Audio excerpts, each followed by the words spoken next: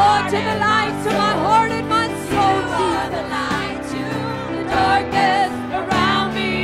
You are the hope to the hopeless and broken. You are the only truth and the way. Oh, we speak your name. We speak your name to mountains, God. Oh, every mountain must be moved when you call its name. Every demon must flee. Every wall must come down. Somebody speak his name. In every situation, I speak your name.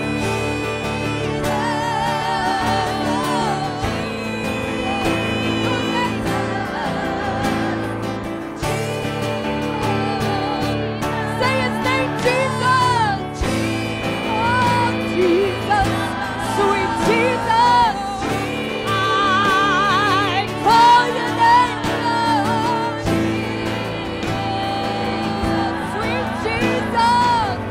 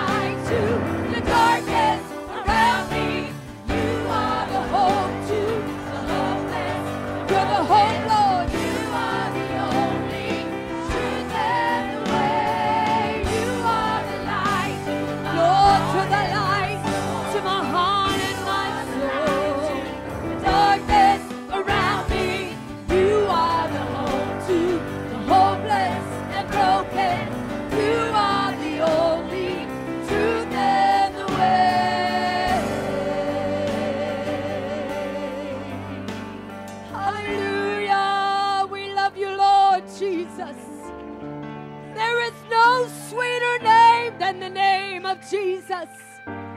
Oh, yes, Lord Jesus.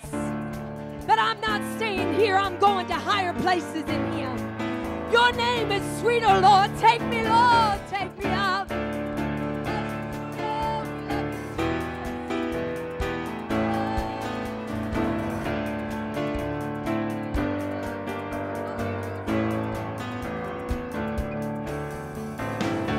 Going up to the high places.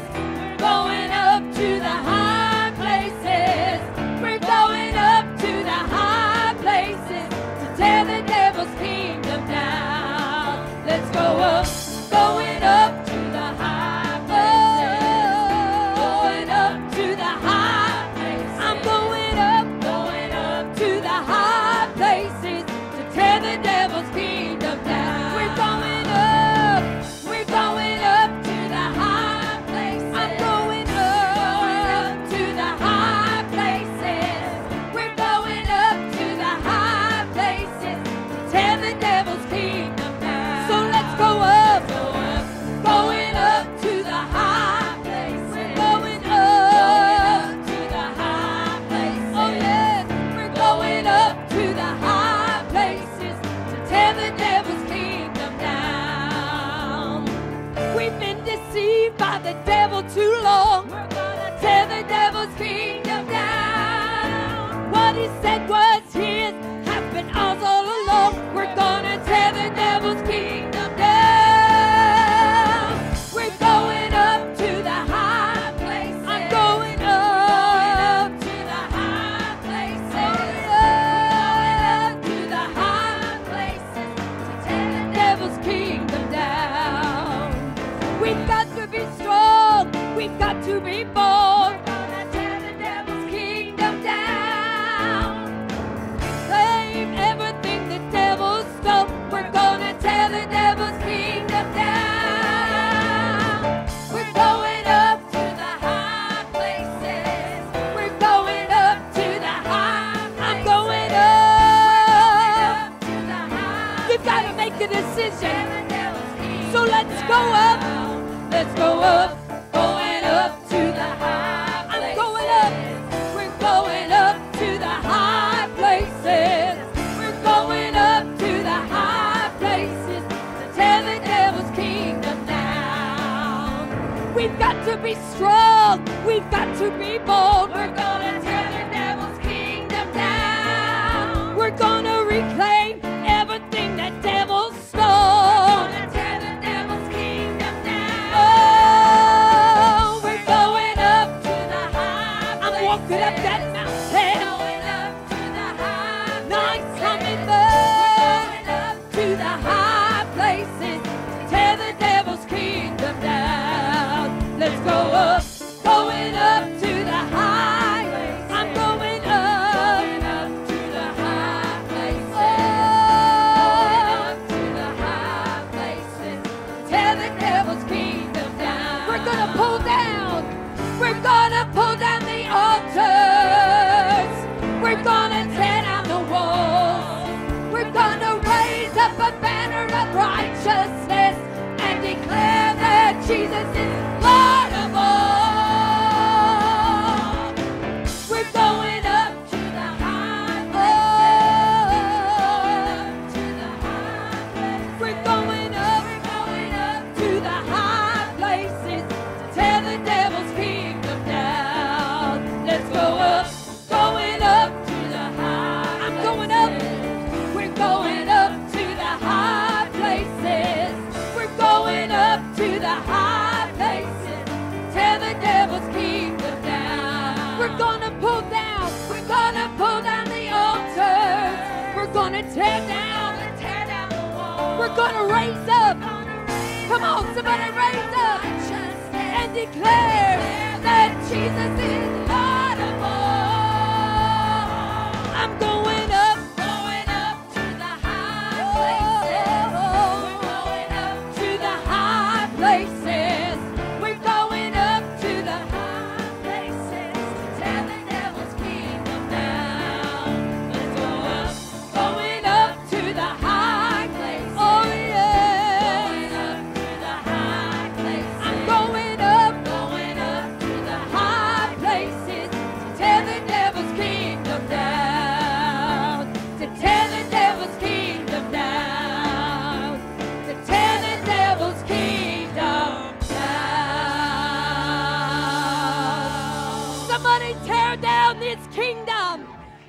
come with a shout of praise.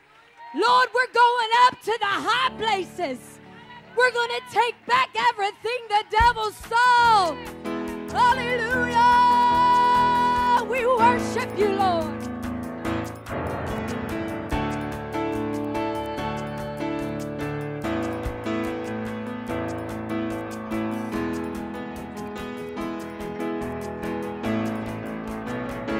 Let me tell you who Jesus is. He's the rock of all ages. He's the Alpha and the Omega. He's the heavenly Father. He's the beginning. He's the beginning. Much more than this, my friend. Much more.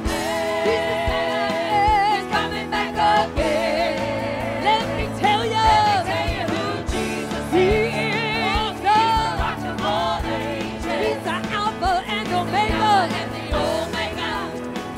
He's the heavenly Father. He's the beginning and the end. Much more than this, my friend. Oh, he's the Son of Man. He's the Son of Man. He's coming back again. Well, the Jews were talking to Jesus, and they said, just who are you? You claim to be the Christ, yet you're greater than Abraham too. Jesus said, everything that you said is true. I'm greater than Abraham. Before there was an Abraham, I am the great I am. Let me tell you who Jesus Let me tell you, he's the rock of all ages. He's the rock of all ages.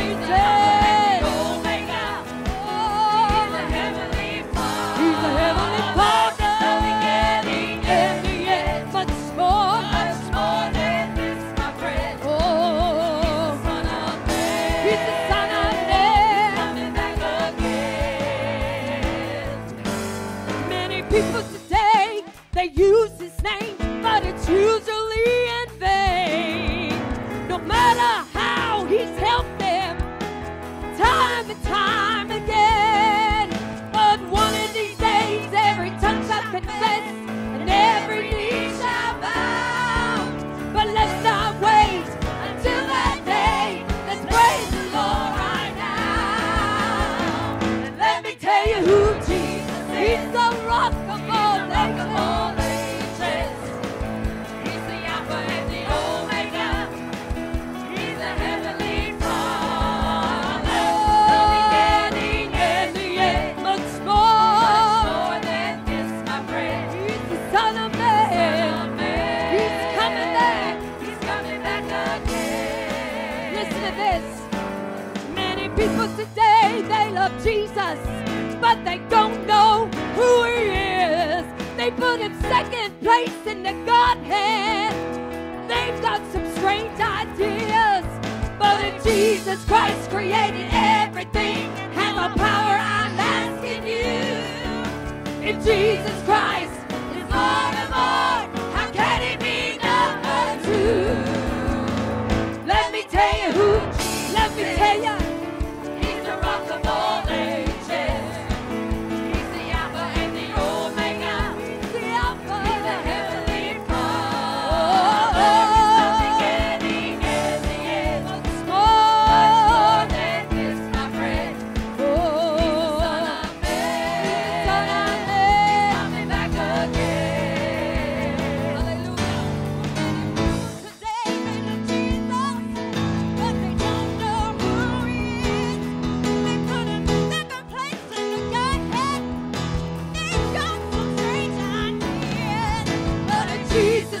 Created everything and has the power, I'm asking you.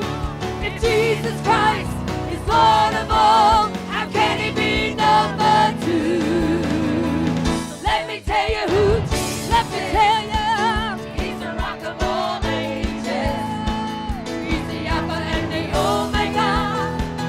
He's the heavenly Father. Heavenly Father.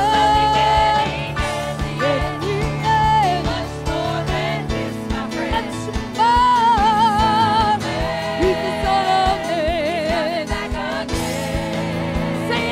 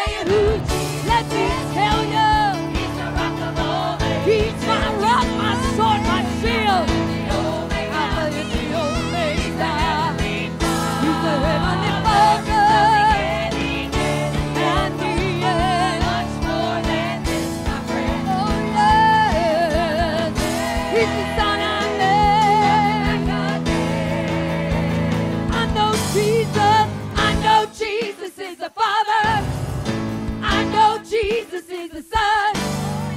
I know Jesus is the Holy Ghost. Come on. And all these three are one. Let me tell you who Jesus is. He is the Father.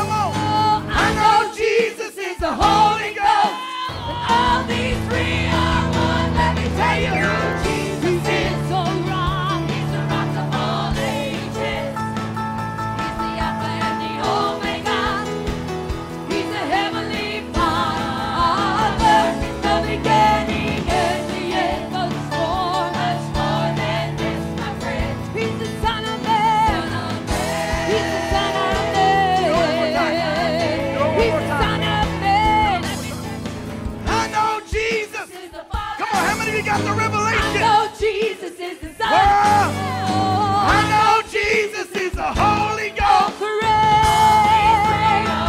Let me tell you who Jesus is. He's the rock of all ages. And the Omega.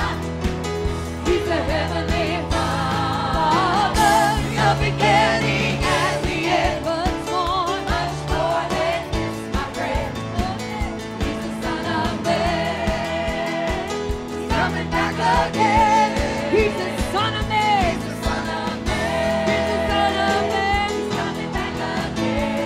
Son of Man. He's coming back again. Hallelujah. Yes, Jesus.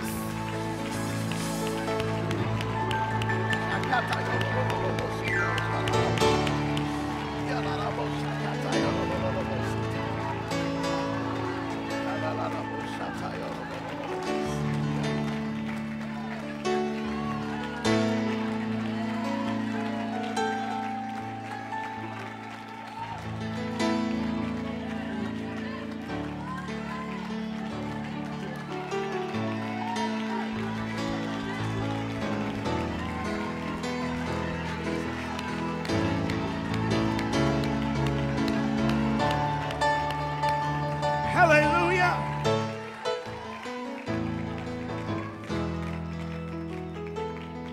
There's just something about having revelation of who Jesus really is. There's something to this revelation of who He is that brings a joy and a peace and a comfort to our lives. That song just basically gave you a Bible study, quoted some scriptures, and Acts 2:38 tells us that we need to repent. We need to be baptized, every one of us, in the name of Jesus Christ for the remission of sins.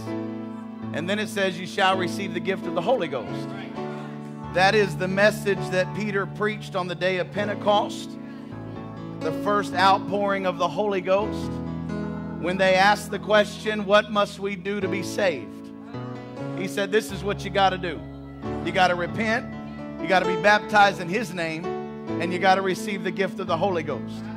And there's plenty who will argue the fact, and I'm not going to get into a doctrine lesson here this morning, although I very easily could. But there's plenty who say, well, that's just what Peter said. I don't know if I want to take Peter's words in Acts. I think I'd rather take what Jesus said in Matthew. Okay, Matthew 28:19 is where a lot of them get their doctrine from, that says, go ye therefore and teach all nations, baptizing them in the name of the Father and of the Son and of the Holy Ghost. They translate that into a doctrine that that's how I'm supposed to be baptized, but that's not what it says. It says to be baptized in the name. The name is singular. Father, Son, Holy Ghost are titles. And so it's very simply put in Scripture. But let me just help you, because the verse just before that they sang about. Jesus said, all power. Everybody say all. Does that mean some? Does that mean a little bit? Does that mean I'm just second in command? I'm the assistant? He said, all power is given unto me in heaven and in earth. And then then he followed it with, go be baptized in that name. And then Acts 4:12 says, there is no other name under heaven given among men whereby we must be saved. So let me tell you who Jesus is. He's the King of Kings. He's the Lord of Lords. He's the one true God. He's the Alpha. He's the Omega. He's the beginning and He's the ending. Hallelujah.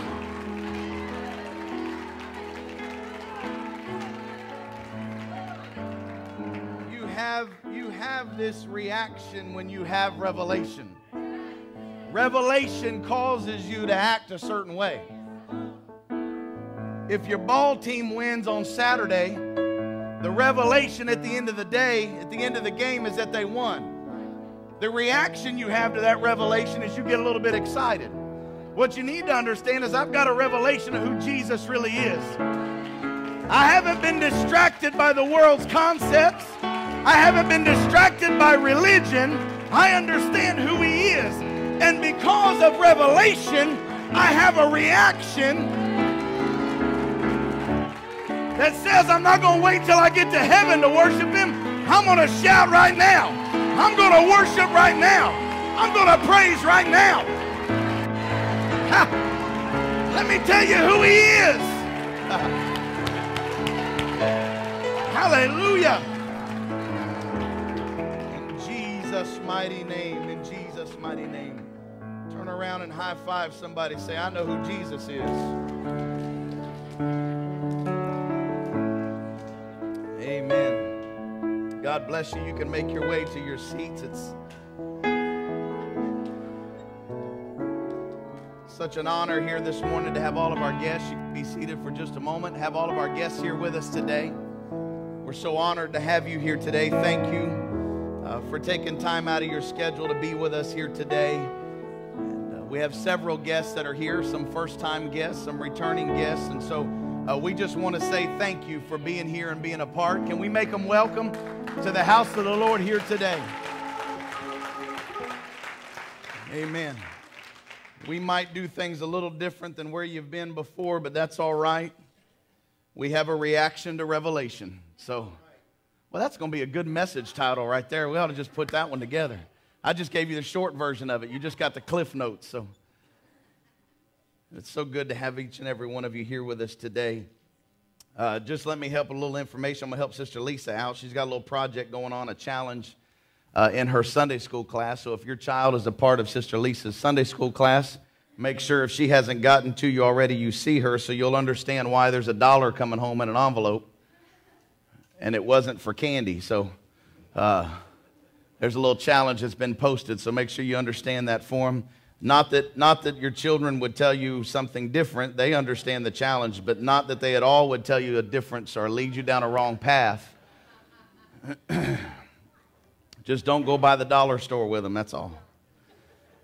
So make sure you see her. We had a big event take place this week. Some of you that were here Wednesday night, we announced, but announcing here Sunday morning because she is sitting home right now watching Pastor preach. And little Madeline Hewling was born this past Wednesday, 9 pounds and 2 ounces, 21 and a half long. Excited. Amen. So she's watching. I got a picture already this morning. She's watching this morning. Although she's doing what most apostolic babies do, at the time she was sleeping, but she had a smile on her face while she was looking at the screen. So Osmosis is working on her this morning, and so we're so thankful. Amen. Been doing a lot of work around here trying to prepare for all these babies that we've got coming along, and we've been working in the back there and creating an area for them, redoing our nursery, so we've kind of moved it around. So I'm just going to clarify something because I had 2 questions this morning, and so I want to make sure that everybody's on the same page. What I'm currently using for an office right now is going to be our future nursery. We added a bathroom, or we're working on adding a bathroom and a nursing room for all of our newborn babies and the moms, and give them a little privacy. And so I just need to clarify that I will be moving my office. The nursing moms will not walk through my office to go to the nursing room. I just needed to clarify that. It was a couple of questions on that, so it's okay. You can laugh. It'll be all right. Oh, boy. Let me leave that alone for a minute. Okay. Let's get into the Word. Why don't you turn to your Bibles for me, Acts chapter 19. I'm going to read a few verses to you this morning. So often, I feel so directed here this morning to preach what I have here today, and so I'm just going to ask God to help us for the next little bit and want God just to move in a tremendous way however He feels to move in this. I don't know if, as Brother Mulling said last week, if we'll be skid marks on the walls and biting the ceiling. I'm not sure what that means, but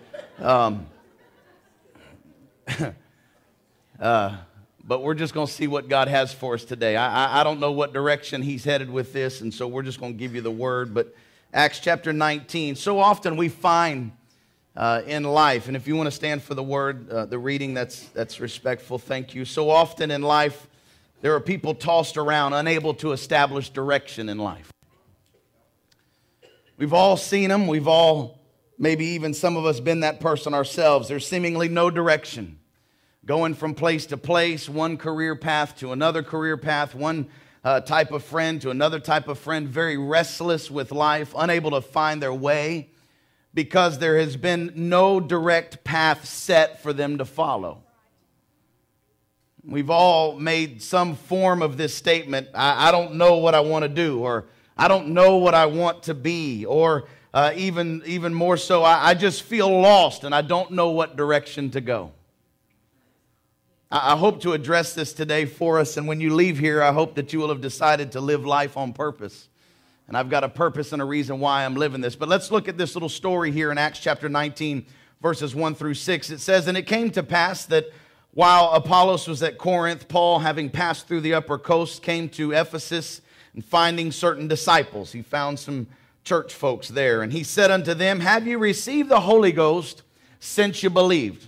What a question to pose to people who seemingly were believers. Obviously, he identified them, knew that they were disciples of some sort. And so he asked them the question, "Have you received the Holy Ghost since you believed?" And they said unto him, "We have not so much as heard whether there be any Holy Ghost." Now, if you'll notice something in this scripture, not my message today, but something that would really stands out, and that is simply that immediately he jumps from asking them if they've heard about the Holy Ghost and them saying that they had never heard about it. He immediately follows it up with baptism.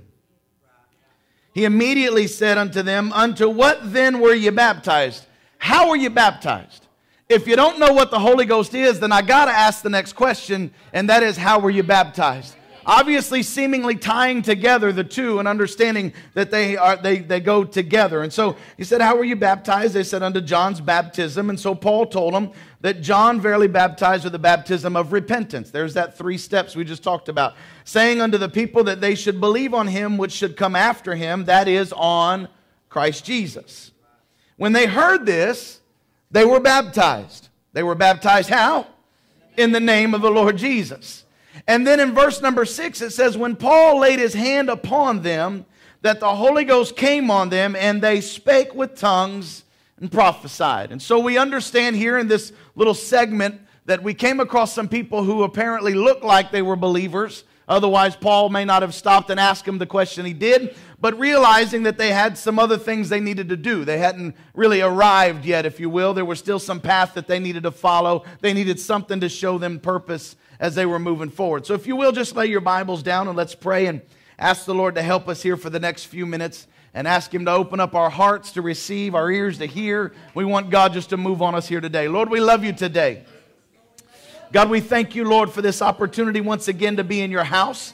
God, this opportunity, Lord, once again to come together. God, your word has gone out across this campus, Lord, today. And God, I pray that as you honor that word, I pray that you'll touch us in the next few minutes. God, open our ears, God, to hear it. God, our hearts to receive it. God, my lips, Lord, to deliver your anointed word. God, we ask. And Lord, we pray that you touch us here today. Whatever you feel, Lord, to do, God, we pray, Lord, that you take your liberty here today in Jesus' mighty name. And everybody said, in Jesus' name.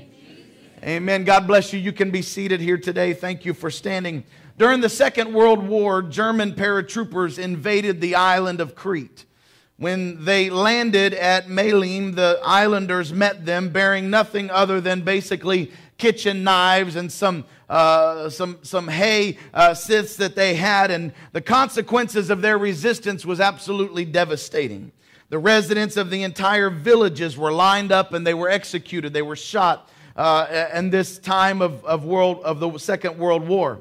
And then overlooking the airstrip today, the same place where the paratroopers had landed, when you overlook this airstrip today, it's an Institute for Peace and Understanding that was founded by a Greek man named Alexander Papadeiros. Papadeiros was just 6 years old when the war began. His home village was destroyed and he was imprisoned in a concentration camp. And when the war ended, he became convinced his people needed to let go of the hatred the war had unleashed on them. So to help this process, he founded his institute in this place that embodied the very horrors and hatreds unleashed by the war in this very airstrip. And one day, while taking questions at the end of a lecture, Papadeiros was asked this question. He said, "What is the meaning of life?" There was nervous laughter, as you can imagine, in the room, and it was such a weighty question, but Papadeiros answered it without hesitation. He opened up his wallet, and he took out of his wallet a very small, round mirror, and he held it up for everyone to see. He said, during the war, I was a small boy, and when he came across a motorcycle wreck, the motorcycle had belonged to German soldiers, and Alexander saw the pieces of broken mirrors from the motorcycles lying on the ground, and so he tried to put them together as best he could, but he couldn't do it. And so he took the largest piece that he found and he scratched it against a stone until its edges were smooth, and it was now a round piece of mirror. He used it as a toy, as many of us young boys would have done, fascinated by the way that it could shine light into holes and crevices, and it could reflect that light. And he kept that mirror with him as he grew up. And over time, it came to symbolize something very important. It became, if you will, a metaphor for what he might do with his life. And here's what he said. He said, "I am a fragment of a mirror whose whole design and shape I do not know. Nevertheless, with what I have, I can reflect light into dark places of this world, into black places in the hearts of men, and change some things in some people." He said, "Perhaps others may see and do likewise. This is what I am about. This is the meaning and purpose of my life." In the text that we read, there was a question that was asked to Paul. And if you ask the disciples of John the Baptist, it's a very important question, quite possibly one of the most important questions in our society. It's important that we are able to answer this all-important question. And there are far too many who are traveling a road of life aimlessly, wondering for real purpose and real direction in their life. But if you notice, the question was asked to people who were believers. Again, he had to identify them in some fashion. And so they were disciples of John, and those that were familiar with a message that had been preached by John the Baptist. These people were familiar with it. They were followers of it, and so they understood that. But when they asked if they had been receiving the Holy Ghost, their response was that they hadn't heard about the Holy Ghost yet. And so immediately it's followed up with, how were you baptized? And the reason for that is, if you've ever been baptized in the name of Jesus, you understand there is power that follows that name. If you've ever been baptized in the precious name of Jesus, you understand it's not just getting wet. It's not just a ritual, but something happens. There's nothing in the water. There's nothing special about it. It's just simply the name of Jesus that gets applied. And when the name of Jesus is applied, there's power that follows. So they recognize that. And so believing for them was not enough. They had to go further. There's so many people that say, all you have to do is believe on the name of the Lord Jesus and you're saved. Well, here we find some disciples of John who did just that. They believed as John had taught them. They only had repentance. And so believing was not enough. They had to go even further. See, what you have to understand, having my sins washed away in baptism and receiving His Spirit in me through the evidence of speaking in tongues gives me power to live in the world that is around me. It gives me power and authority to survive, if you will, in the world around me. Having that Spirit alive in me and using it to its fullest potential gives me the ability to be focused and have drive and purpose for my life. I don't know about you, but when the Holy Ghost is alive and vibrant in my life, it gives me direction, it gives me purpose. I can absolutely make my calling and my election sure because of the power of the Holy Ghost living on the inside. I think that the only way an apostolic can exist in the hour in which we live is to live life on purpose. The only way we can survive in the things that are going on around us and the society that we live in is we have got to live our life and live that life on purpose, with direction, with focus. There's too many people who are meandering through life without meaning, and they're just plodding along without purpose at all. They're just taking it as it comes, and whatever happens, happens. And they basically have adopted the advice of the ungodly that's found in Isaiah 22 and 13, where they simply said, let us eat and drink, for tomorrow we die. I have no direction. I have no purpose. I have no focus. I have no purpose in my life. And so let me just do whatever it is I can do. Just be whatever it is I can be. And I have no direction or focus. I'm convinced, and I preached on this a few weeks ago, that man's main problem is an identity problem. Our issues are that we have an identity problem. We see ourselves as the world has seen us. We see ourselves as insignificant. We live our lives with no significance whatsoever. We live our lives as if it has no value or no purpose. And if we live our lives that way and we think that we are that way, then we're going to establish ourselves that way. We have an identity issue. The world says that we're just a little bit above the animals. But the Word says we're just a little bit below the angels. There's an identity crisis, an identity problem of what the world thinks we are and tells us we should be, and what the Word says we are and who we should be. We got to make sure we get it together and understand, I have been called by the King of Kings and the Lord of Lords. I have been designated as an ambassador of the King of Kings and the Lord of Lords. I understand who Jesus is. I understand who I follow, and I understand who I serve. Brother Jeff Arnold shared that word angels, and that it was used here and it translates Elohim. It doesn't mean that it's just created beings, but it is referring to God Himself. We're just a little below God, who is the image that we were made in. Listen to me, we are a lot higher and a lot loftier than the world estimates us to be. How do you know that's true? Well, Hebrews 2, verses 6 through 9 says this, but one testified in a certain place, saying, what is man, that you're mindful of him, or the Son of Man, that you take care of him? And verse 7 says, you have made him a little lower than the angels. You've crowned him with glory and honor and set him over the works of your hands. You put things in subjection under his feet, for he put all subjection underneath him, and he left nothing that was put under him. But now we do not see all things that are put under him. But verse number 9 says, we see Jesus. Hang on. He just said, who is man that you're mindful of him and take care of him, that you made him a little lower than the angels? And then verse 9 says, we see Jesus, who was made a little lower than the angels. I'm made in the same image of the King of Kings and the Lord of Lords.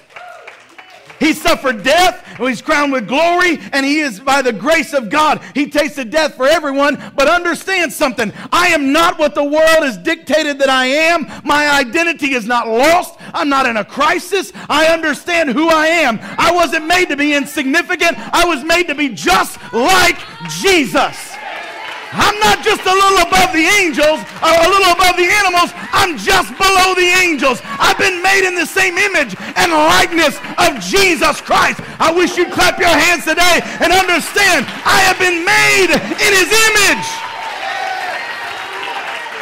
Come on, somebody, anybody excited about being made in the image of an almighty God?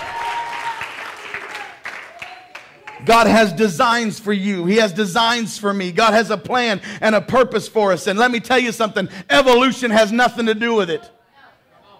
Jeremiah 29:11, the New Living Translation says it this way. For I know the plans that I have for you, says the Lord. They are plans of good and not disaster, to give you a future and a hope. I hope you understand that when God created you, he created a plan for you.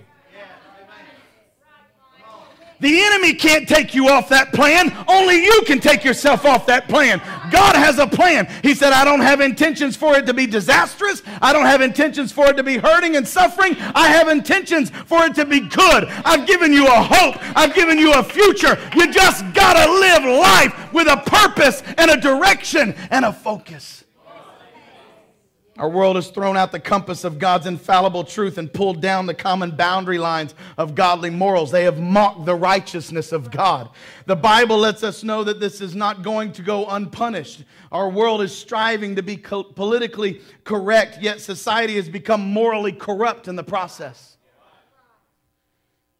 There are too many people that are more afraid of being tolerant than they are holding on to truth. Truth is loving someone enough to tell them how they need to live and how they ought to walk. That's really what love is. Tolerance doesn't tell you that, but truth will tell you that. Love will tell you that. There's nothing outside the church that promotes that kind of lifestyle. We are, if you will, a society within a society. We have to live a distinctively and very different way. And God will give us the power to live with purpose in this present age that we walk in. We have to have a holy boldness to stand for what we believe in and not fall to the trap of trying to compromise.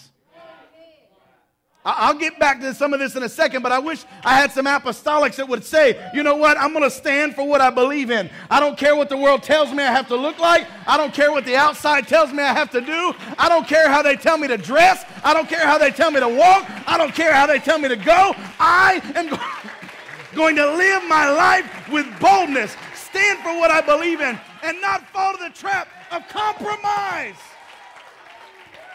Come on, somebody, I'm not willing to compromise today. I'm not willing to compromise.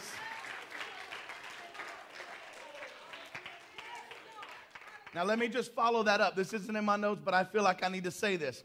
I'm not going to compromise, and I'm willing to stand up with boldness, but you better make sure you do it with love and compassion. It is not your place to get in somebody's face and tell them how they should do things and what they should do. It's your place to love them as Christ loved them and died for them, and let them see it through your walk and through your life. And just make sure that I got that out there. I've been covering that on Wednesday nights, but I want to make sure I got that out there.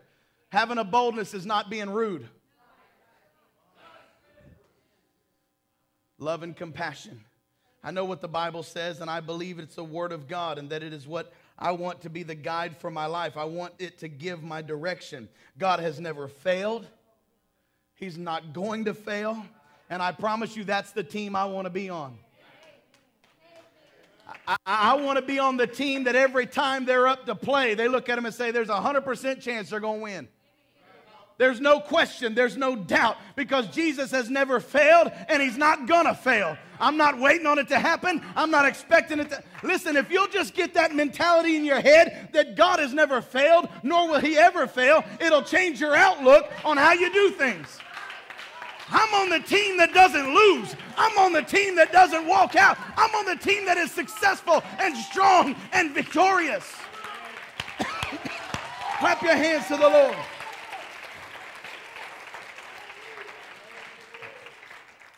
Definite decisions define that we have a destiny. We have to make our daily decisions. We have to live life with purpose. The Bible tells us that we are in the world, but we're not of the world. There need to be some men that will echo the cry of Joshua when he said, "Choose you this day who you will serve. But as for me and my house,"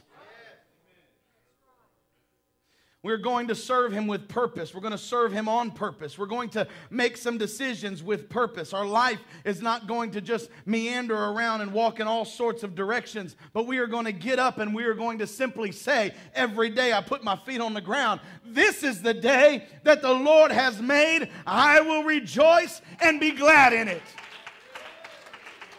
But what if I got a trial to face that day? Doesn't change the fact that this is the day that the Lord has made. I will rejoice and be glad in it. But what if I'm having trials on my job? What if I'm having problems in my marriage? What if I'm having problems with my children? It doesn't change the Word of God. Today is the day that the Lord has made. I will rejoice and be glad in it.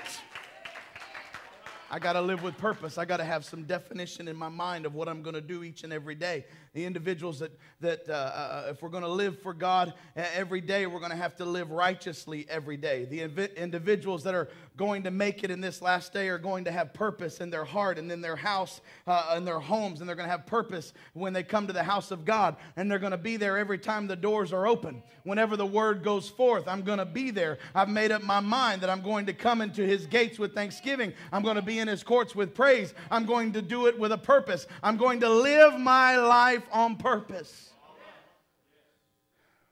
There is an absolute enemy that is called indecision.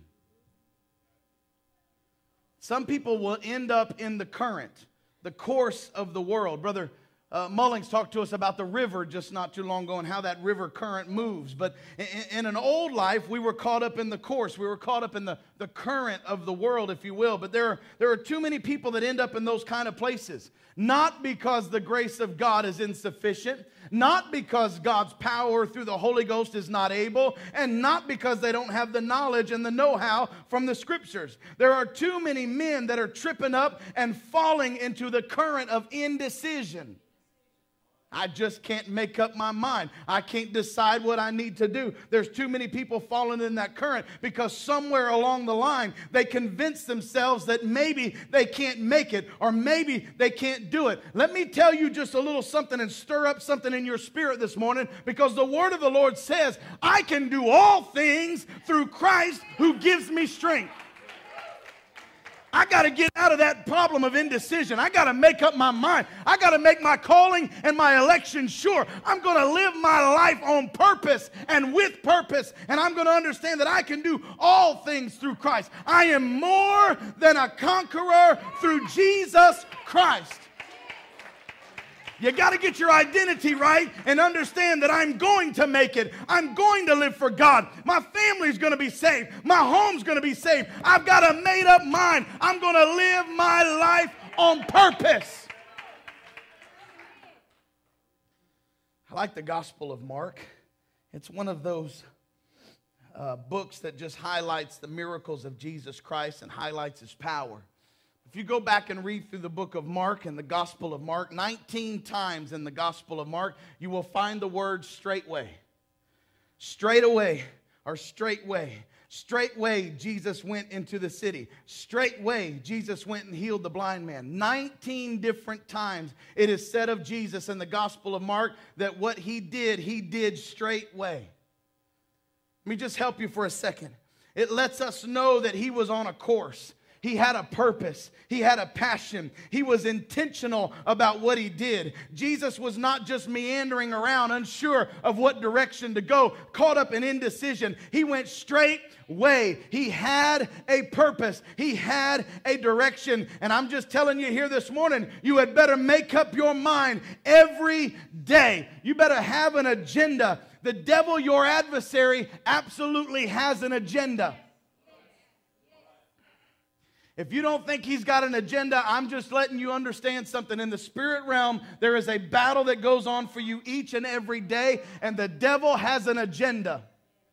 Every day you get up, the devil's got an agenda. Do you know why there's temptation that comes your way? Because the devil has an agenda. Do you know why there's problems that pop up and cause you to be in a position where you maybe feel offended? It's because the devil has an agenda. I told you just several weeks ago, the issue's not the issue. The issue is the devil don't want you to have a relationship with God. He has an agenda each and every day. But I'm here also to let you know that if you'll live your life on purpose, God has an agenda, and it supersedes anything the adversary ever came up with.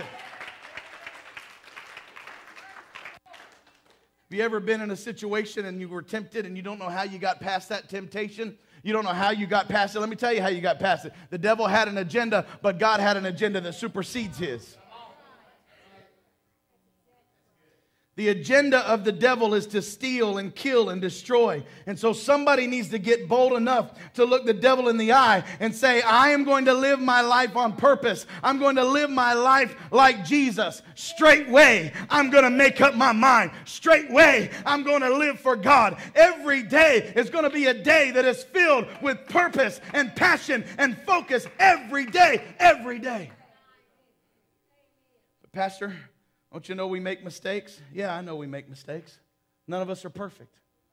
But I also know that the Scripture says if any man sin, he has an advocate with the Father, Jesus Christ. I want you to know more than just that. There is a life that you can live with purpose. A life you can live with decision and with destiny. You don't have to be a victim. You can walk with God in victory and live for Him triumphantly. That is where God wants you to live and dwell, in victory and triumph. That's the purpose He has for your life. Look at Psalms 121, verses 1 through 8. It says, I will lift up mine eyes unto the hills, from whence cometh my help. My help cometh from the Lord, which made heaven and earth. He will not suffer thy foot to be moved. He that keepeth thee will not slumber. Behold, he that keepeth Israel shall neither slumber nor sleep. The Lord is thy keeper. The Lord is thy shade upon thy right hand. The sun shall not smite thee by day, nor the moon by night. The Lord, look, shall preserve thee from all evil. He shall preserve thy soul. The Lord shall preserve thy going out and thy coming in from this time forth and even evermore. Somebody say, the Lord is my help. Say, the Lord is my help. He is my help. He is keeping me. He's going to preserve me. I don't have to keep crawling to the altar all the time because I have purpose. I have direction. And I can be one of those that are down in the altar praying with somebody else, letting them understand. Listen, you got direction. You got purpose. There's a way out. There's an avenue you can travel. Don't have a problem understanding that He's our Savior, but some of us need to understand that He's also our keeper. If you don't hear anything else I said this morning, make sure you hear this next statement. God is not just big enough to take our sins away. He's big enough to keep you from going back to sin. You need to understand. You got to learn to live your life on purpose. God is not, and we get all excited about this, the fact that God's bigger than my sin and God can wash away my sin and God can take away my sin, and all of that is true. But some of us have been caught up in the mentality that all He does is wash sin. You also need to understand He keeps from sin as well. Not only did He deliver me, He can keep me. Separation from the world is not our problem. It's our privilege. Separation from the world is not our problem. It's our privilege. Well, you know, those apostolics, they got to be separated from the world. That's the problem. That's the problem. The problem is they just got to be separated. The problem is they got to do this. The problem is they got to do. That's not my problem. That's my privilege. I'm not ashamed to be an apostolic, Holy Ghost-filled individual. Listen to me. If separation is old-fashioned, then call me old-fashioned. But you'll never get to call me lost, because I am going this path of salvation. I'm going to keep living for God. I'm going to continue to walk with God. I have purpose. I have purpose. I have purpose. And it's what drives me. We have got to reflect God. We have got to rule, take dominion that we have been given in Scripture. Do you understand? He said you are the head and not the tail. You have got to make sure that you understand you are the head. You're the one who strikes out with direction. You are not the victim. You are something special in the eyes of the Almighty. You're the head and not the tail. Quit letting the adversary lie to you and tell you you're not. It doesn't matter what society around me tries to tell me. I don't have to be accepted by the world. The only one I want to be accepted by is the one who died for me.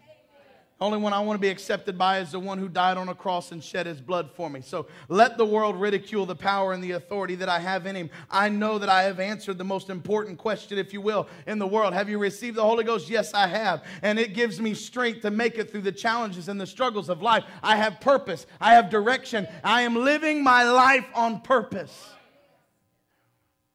I'm going to close here this morning if the music will prepare. I want you to understand something. I am an individual who always has to have an agenda. My family will tell you. I got to have a schedule. I got to know what's happening next. I have a very difficult time. We took our first vacation this past year with no agenda. It was a great vacation, but I was stressed out. What are we doing next? Where are we going to go today? You mean we're not doing anything? We're just sitting here. Because that's my personality. That's my makeup. I've got to know where we're going, where we're headed. Some of you need to get that personality in your walk with God. And you need to say, you know what? As for me and my house, this is what we're going to do. I'm not going that way. I'm going this way. I'm not going to fall off this way. I'm going in the right direction. I'm living my life on purpose. I'm going to celebrate everything that God has done. I'm going to worship Him every opportunity I get. And I'm going to live my life with purpose. Hebrews 13:5 says this, that your conduct be without covetousness, be content with such things that you have. We talked about that a week or so ago. For He Himself has said, I will never leave you nor forsake you. He Himself has said, I will never leave you, I will never forsake you. If you could just wrap your mind around the fact that no matter what valley you go through, no matter what dark place you go through, no matter what challenge you go through, He has said, I will not leave you, nor will I forsake you. Whatever hurt you go through, whatever pain you go through, whatever situation you face, it's the same scripture and it still applies. I will never leave you, nor forsake you. You have got to stop worrying about what's going to happen next. See, when you just live your life however, you're always worried about what's next. You're always worried about what's coming around the next corner. You're always worried about what I'm going to have to face tomorrow. You're always worried about, I got a cough today, what's happening tomorrow? Let me be real with you.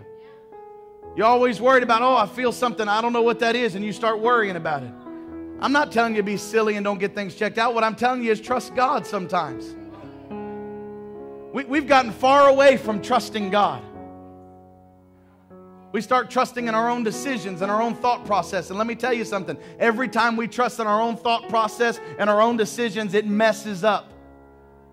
But if I live my life on purpose and I have direction and I have focus that God will never leave me, He's never going to forsake me, then it doesn't matter what valley I am in right now, I know where to find my strength. When I live life on purpose, I have no fear of what tomorrow may hold because I know where to find my strength. Genesis 1, verses 1 through 5, and then several other times, there's some recognition that happens in here. And I want you to see something here today as I close with this. And it talks about in the very beginning, this is the very beginning of the Bible.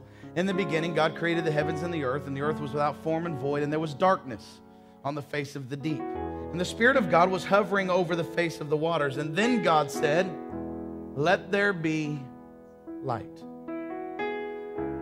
And oddly enough, God spoke it. And guess what happened? There was light. God saw the light and that it was good, and God divided the light from the darkness, and God called the light day, and He called the darkness night. And so, look what it says, the evening and the morning were the first day. Again, in verse number 8, God called the firmament heaven, and so the evening and the morning was the second day. Verse 13 says, so the evening and the morning were the third day.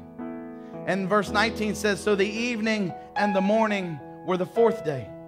And then verse 23 says, so the evening and the morning were the fifth day. And then it says in verse 31, then God saw everything he had made, and indeed it was very good. So the evening and the morning were the sixth day. Does anybody notice anything about that pattern of scriptures? Anything noticeable about that? It wasn't how we classify a day. We classify a day by morning and evening. It said over and over, evening and the morning. See, what you have to understand here this morning, and this is where I want you to get it, stand with me if you will. This is what I want you to grab a hold of here this morning. Every one of those scriptures said the evening and the morning were that next day.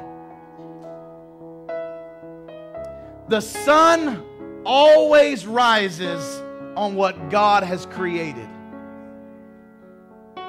He works through the night to bring the light of a new day. What you need to understand is that the devil may try to trap you on the evening, but that's where God is creating, is in the evening. It may be evening when you struggle, but understand that's where God is creating. My God, I feel the Holy Ghost right now. It may be the evening where you're fighting, but no, that's where God is preparing a victory. It may be the evening where the enemy tries to overwhelm you with fear and with doubt, but no, that is where God is supplying you with peace and joy and strength and confidence. The enemy may be trying to trap you in the evening, but God is in the middle of creating your joy, your peace, your strength, your hope. And when the sun rises on that next day, when the sun rises, you're going to realize the whole time God has been creating the evening and the morning. Psalms 130 verses 1 through 12. This is going to be the last place that I read. I'm reading from the New Living, but you can follow along with me. I will exalt you, Lord, for you rescued me. You refused to let my enemies triumph over me. O Lord my God, I cried to you for help, and you restored my health.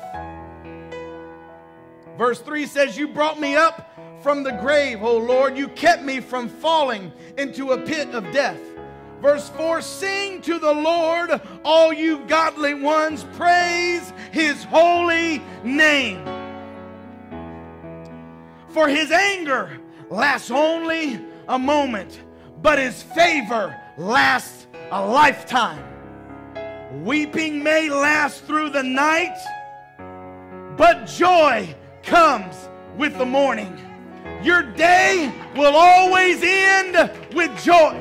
My God. Evening and morning was the next day. Your day is not going to end in hurt. Your day is not going to end in pain and suffering. But your day is going to end with the light shining, with the joy facing you. That's what God has created for you. When I was prosperous, he said, I said, nothing can stop me now. I lived life with a purpose. Your favor, O Lord, made me secure as a mountain. He said, when you turned from me, I was shattered. I cried out to you, O Lord. I begged for the Lord for mercy, saying, will you again what will you gain if I die? If I sink into the grave, can the dust praise you? Can it tell you of your faithfulness? And then he says, hear me, O Lord, and have mercy on me. Help me, O Lord. Verse 11, you have turned my mourning into joyful dancing.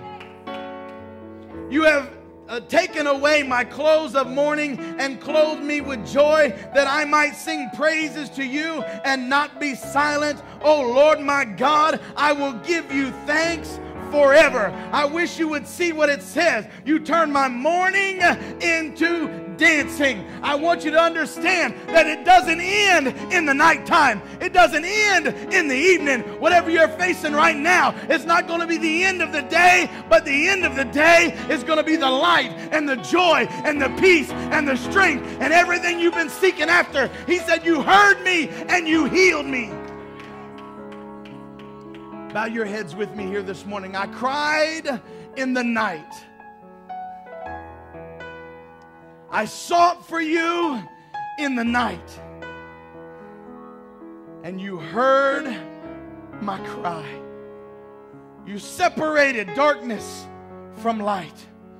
You created light out of the very darkness.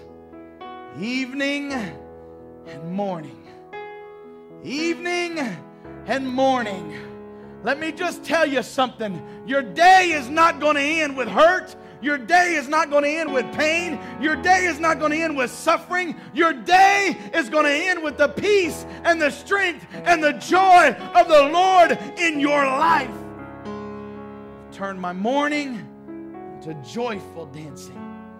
The clothes of mourning, you've clothed me with joy, that I might sing praises to you and not be silent. I will give you thanks forever. So here as we pray this morning, this is what I ask you here today. I ask you that if you can be honest with yourself today. You have been firing away at life, not having any target to aim for. You've just been randomly firing off. I'm not sure which direction to go. I'm not sure which way I should go. I'm not sure what I should do next. I'm unsure of what is ahead of me. I'm worried about what tomorrow may hold. If I make this decision, what is it going to do to me tomorrow? If I make this choice, what is it going to do to me tomorrow? Let me just explain something to you as best I can. When you decide to live your life on purpose and live it for the King of Kings and the Lord of Lords, you never have to worry about what tomorrow holds, because the Word tells you that He holds your tomorrow. I don't know what to do next. I don't know what's going to happen next. Live your life on purpose. Follow after Him, and you'll never have to question what comes next. Quit trying to make your own choices and your own decisions and begin to live life on purpose. Quit trying to decide how it's going to work out and just live your life on purpose. And my purpose is that I will bring joy to the King of Kings, that I will bring praises to the Lord of Lords, because He has guided me and protected me and held me. I live my life on purpose. So maybe you're a guest here today for the first time and hearing this for the first time. We invite you to come today. Nobody's going to pressure you into anything, but we invite you to come and just talk to the Lord here today. You talk to Him just like you would talk to somebody standing in front of you. God, I need you. God, I have no direction. I have no focus. I have no purpose in life. God, I've run around aimlessly trying to figure out what to do next, and I need direction. I need guidance, and I need focus. God, I need to live my life on purpose. So the altar is open for you today, or maybe you're just a saint of God that's been walking around trying to just figure out what's next and what's my calling and what should I be doing and where should I be. Maybe you've questioned all of those things. Well, this morning is the morning that you make a decision just to simply follow God with purpose. I'm going to live my life on purpose. If I live my life on purpose, then God, you are going to open the doors. And when you open the doors, I'll walk through the doors. But I'm going to quit trying to kick doors down. I'm going to walk through open doors. And so, God, I'm going to do what's difficult for me to do, and that is wait on you until you open that door. God, I'm going to wait on you until you open that door. That's the difficult part we have, is learning how to wait upon the Lord. But the Scripture says those who wait upon the Lord will receive their strength. They're going to mount up with wings as eagles. You got to have purpose. You got to have direction. And you got to have focus. And the only place you receive it is when you're in a relationship with God Almighty. So I open this altar today, saying, "Oh God, why don't you come? I need to redirect myself today. God, I need to repurpose myself today. God, I need to make my calling and my election sure today. God, I need to have confidence in my walk with you today. I'm tired of roaming around aimlessly, but I'm going to get direction. I'm going to get purpose, and I'm going to get focus. Come on, it's all right. It doesn't matter today who you are. It doesn't matter today what your situation is. Each and every one of us struggle with this very thing. And before you leave here today, you need to make a decision. I'm going to live my life on purpose. I'm going to live my life on purpose. God, I'm going to continue to step forward. God, I'm going to continue to step through every door you open. God, I'm going to continue to trust you. I'm going to wait upon you, oh God. I'm going to wait upon you. Why don't you come here today? Why don't you come? Why don't you come help somebody else pray here today? Why don't you pray with somebody else who's down here today? Make a decision to live my life on purpose. Come on, some of you are still struggling with what to do next. Some of you are still battling with what to do next. Some of you still can't figure out where I'm supposed to be or what I'm supposed to be doing. Understand that God called you for a purpose. He called you for a time such as this. And I will trust Him. I will trust Him. I will trust Him. Live my life on purpose. Live my life on purpose. Come on. Come on. This is the day that the Lord has made. This is the day that the Lord has made. I will rejoice. Come on, don't hesitate today. Come on, don't hesitate. I feel the Holy Ghost here right now. I feel the Holy Ghost drawing somebody right now. Come on, you need to respond to the Holy Ghost. You need to respond to that tug on your spirit right now. I got to live on purpose. I've got to live on purpose.